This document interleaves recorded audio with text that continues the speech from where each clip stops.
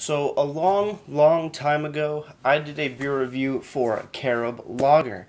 And since that review, it has been my best viewed, highest viewed video across every single review. It's sitting, I think, just over 700 views, which is absolutely awesome. I hadn't even realized it was that much till maybe a few months back.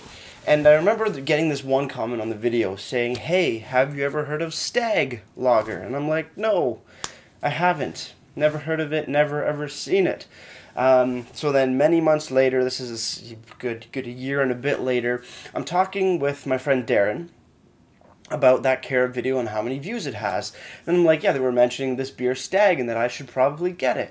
So, what do you know, later that same day, after talking to Darren about the Carib Lager and looking for Stag all this time, I'm going to my beer store, just return a good amount of empties, and I turn the corner in their beer section, and what do I see? A 6-pack of Stag. Who knew? Who knew that was going to be the outcome? I sure didn't, but that's just how the universe works, I guess. So let's get into this, guys.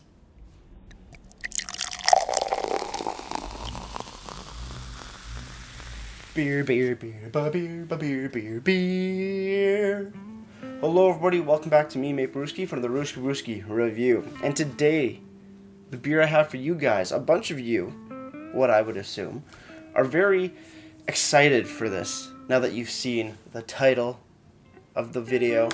And yes, today we are doing Stag Lager from Trinidad and Tobago, part of the Carib Brewery, it seems to be. Yes, it seems to be like that.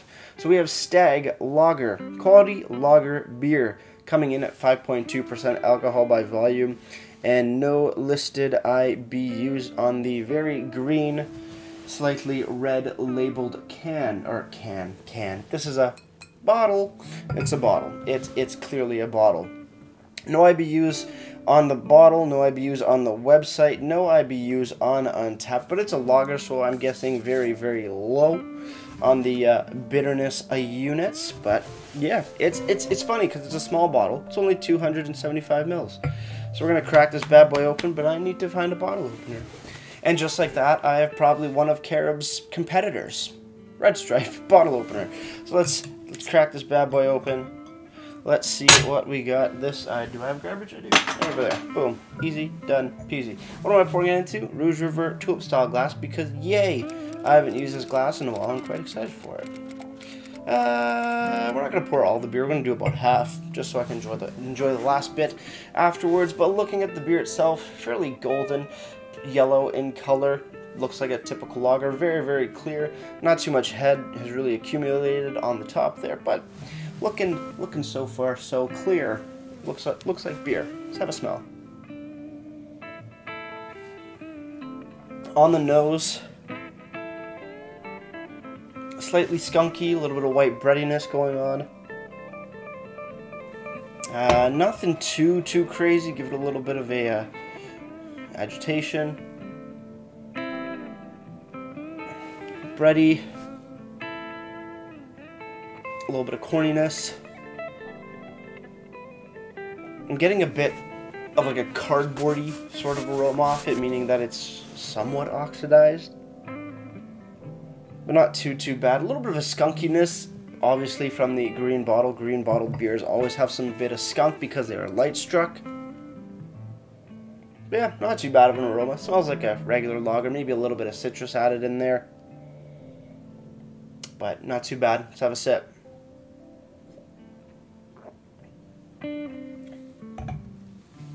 On the sip, skunky, slight little citrus notes as well. I don't know why, but that's what I'm getting. Skunky, a little bit of white bread, slight corn. Let's have another one, and yeah, I do need another one. I definitely do, because I didn't pick up as much as I hoped in the first one. So cheers, everybody. Let's keep on drinking.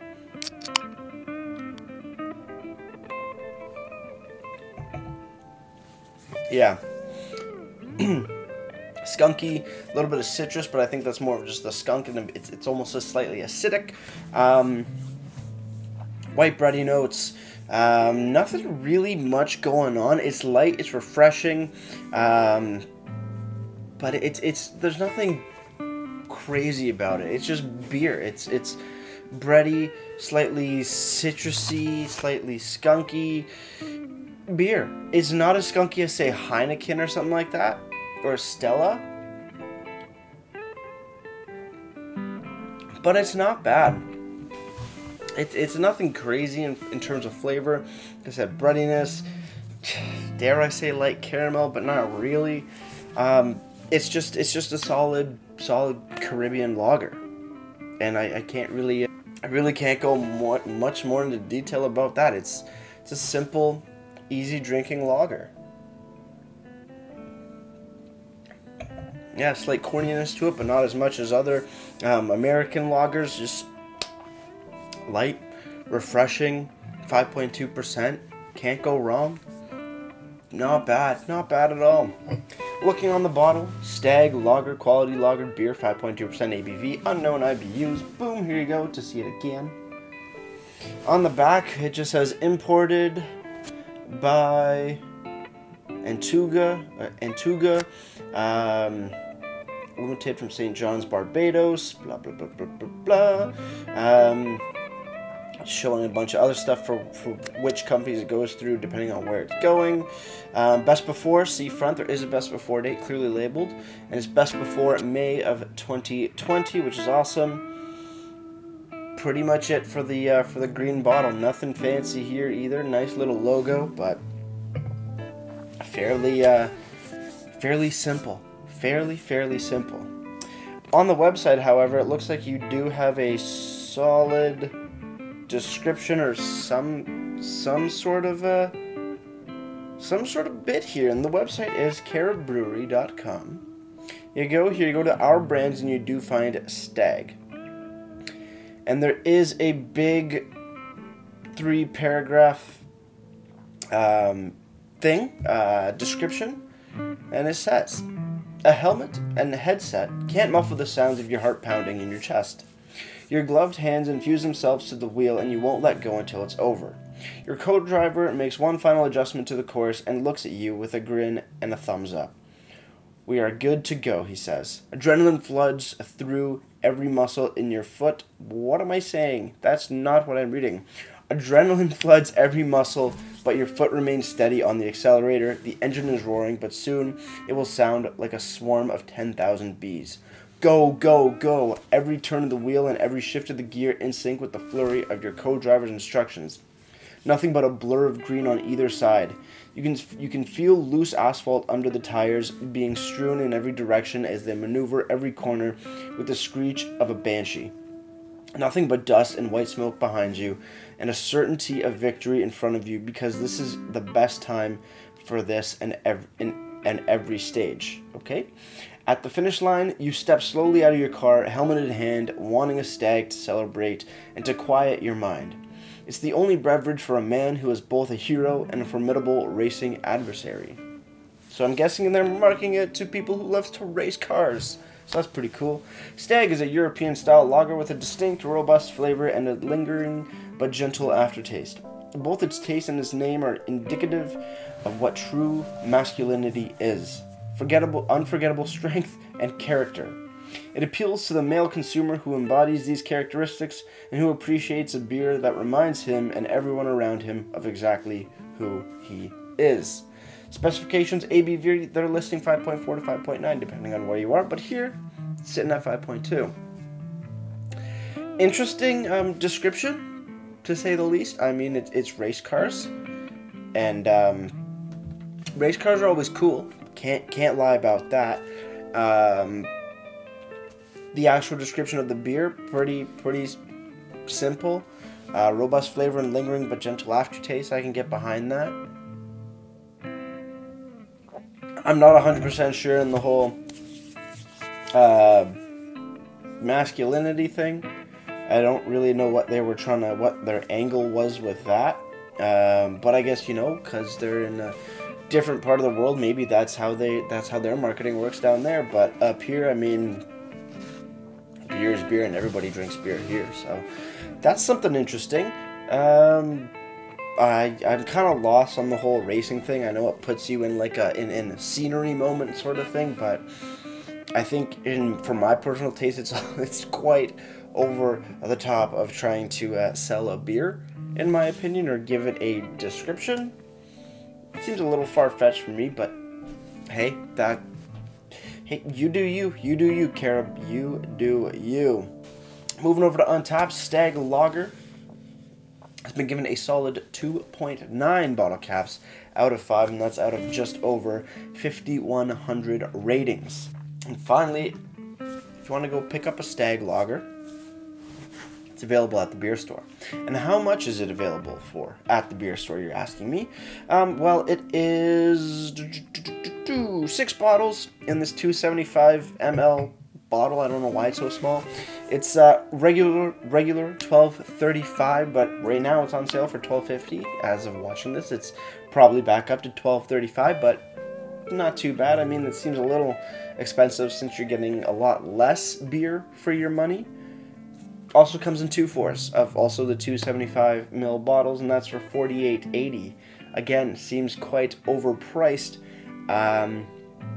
for being a sub 341 ml bottle. 341, 335, or 355 seems to be the standards. This 275 seems to be just a little in a sense. But hey, overall, it's a pretty interesting beer. It's not nothing crazy, nothing super amazing, but it's still a solid lager. The skunked aspect to it from the green bottle kind of adds a little bit of extra flavor to this. Yeah, it's slightly bready, a little corny, touch of caramel, seems to be a little bit of citrus that sort of pops up due to, I think, the skunkiness, and also can come across as almost like acidic, in a good way though, not in an off-putting way, in a really good way. So overall, out of all beers in green bottles, this is definitely one of my more favorites. I do prefer this actually over a Heineken, not as much as a Stella, but definitely over a Heineken in my opinion. So that has that going for it. But overall, I think I'm just going to finish this and get right to rating. So cheers, everybody. On the final sip. Let's get right to ratings and wrap this thing up. Stag Lager from Trinidad and Tobago, the Carib Brewery. It's interesting. I've said is all I can really say about this beer. There's not much else to add. Solid 6 out of 10 for me. Nothing special, but pretty damn good. Presentation wise, to be honest, I'm not the biggest fan of the presentation, both in the bottle. The website has a really long, drawn out scene, in a sense, for their description, and it just seems very out of place for me. Then again, coming from a different area, different beer culture, so that's a thing. But I do like how they do have a best before date clearly labeled right on the front of the can. You're not going searching for it. It's right there in the top right corner, so that's really great to see. Overall presentation, solid 5 out of 10 for me. But that sort of just wraps it up. I don't know. It's a really good beer. It's a lot better than I was ever expecting. And I think I honestly don't really have much else to say about the beer. It's solid. It's interesting. Small bottles, high price. Wouldn't get it again personally. But I know a lot of you were wanting to see what the deal is with Stag and my opinions on it. So here they are. It's solid. It's a solid beer. Nothing fancy, nothing crazy, but good stuff. Before I leave you guys, if you have any comments, questions, or beers you want to review in the future, leave all that information down in the comment box below. If you want to go ahead and like this video or subscribe to me, Maple, that'd be greatly appreciated as well. And with all that said, that's going to do it for me, Maple. Like I always say, crack a beer and enjoy. Cheers.